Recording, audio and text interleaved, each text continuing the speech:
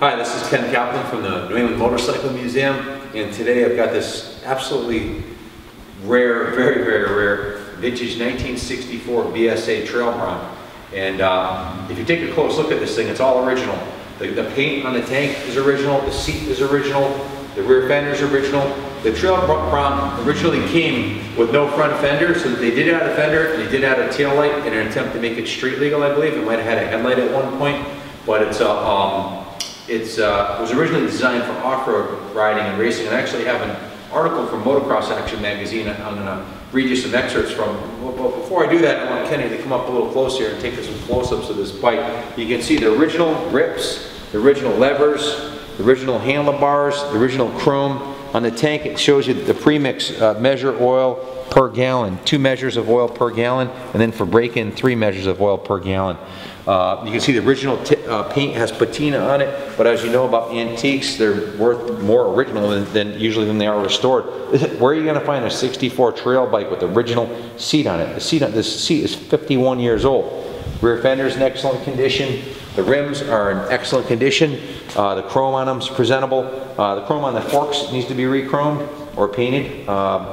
The exhaust system's not attached, it's missing the gasket, but we checked the engine. The engine's got excellent compression, really good compression, and it appears to have been recently rebuilt. There's no rust inside of the engine. Whoops, almost dropped it. There's no rust inside of the engine, and has the original carburetor. Take a look at this carburetor right here. It has a really cool feature for the choke where you actually close this and it totally seals it off. I would venture to say that this air cleaner alone's got to be worth at least $100, maybe $200. Where are you going to find one? But the original swing arm's in good shape. The swing arm bearings are super tight. No play in the swing arm bearings. Rear wheel's in great shape, and it has a big sprocket on the back. You can take some close-ups of the original graphics. Are in excellent. They're in presentable condition. You can see the pony, the Trail Bronc. But I'll read you a little bit about it. When BSA introduced the Made for USA 1964 Trail Bronc, the ads professed the Bronc was ideal for those who want to go wilderness wandering, hunting trips, or just exploring off the beaten track. It included a picture of the machine being loaded in the back of a station wagon. The ad said, fits in your station wagon or car trunk. This bike's been obviously stored indoors. You can see the Super logo on the side, and the engine is in excellent condition. The Bantam was based on a proven 175cc two-stroke engine initially introduced in 1948. Though built in BSA's Birmingham factory, the actual design was from the German DKW RT-125, which BSA received as part of World War II reparations, interestingly enough. Production numbers are estimated as high as 500,000 units produced by BSA, of which there are very few known left to exist. Most of them are raised to the ground. So in 1965, the Trail Bronc originally sold for just under $400. The early years of Motocross Museum has one of these on display in their museum right now. And I have the NADA Blue Book value right here I can show you on this motorcycle. The Bantam Super, or the Super Deluxe, actually has a retail value of $3,280 for number 1. $1,610 for a number 2 and $1,340 for a number 3, and a pile of parts, which is what a number 4 is $1,005. So, very easy to restore motorcycle. It's worth well over $3,000. Could sell for more at auction. We have a real low reserve on this, or no reserve on it. Low starting bid. Hope it goes to a good home. It's a fantastic bike. The 125cc D1 model was offered from 48 to 53. The 148cc D3 was sold from 54 to 57, and the 175 D7, which is what I believe this one is, was from 58 to 66. Street-going trials and trail models were built during the D7 production years. It has an upswept exhaust, long saddle, Dunlop sport tires, and original hydraulic suspension. The 47-tooth trail sprocket was included with all the Trail Broncs. I think that's what this is, the 47-tooth trail sprocket. It's a huge sprocket. Frankly, I've never seen one that big on a dirt bike.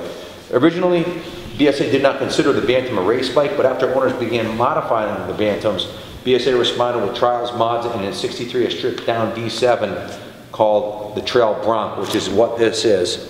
So this was the stripped-down racing model. Dunlop 300 by 19 tires, a semi-upswept exhaust. BSA claimed it was free-flowing.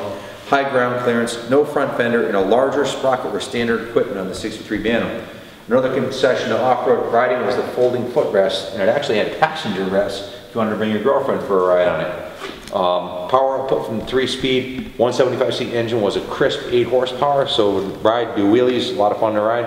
BSA importer in Oakland, California asked BSA to build this entry-level machine for the US market, but its release corresponded with the introduction of the Yamaha 80cc Trailblazer.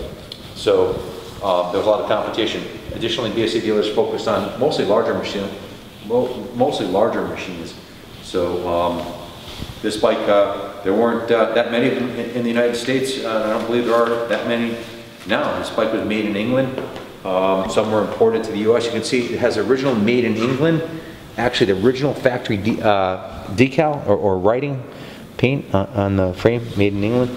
So this was on display at the New England Motorcycle Museum. It has a Schuster Cycle Sales BSA motorcycle sticker on the back of it. Originally sold in Pratt Street, Southington, Connecticut. So that sticker is right on there. And the bike's being sold to raise funds for the museum restorations. Excellent starting point for a restoration. Bike's pretty much, in outstanding condition for a 64. So it's going to need some restoration, some engine work, and some accessories, but it's all there.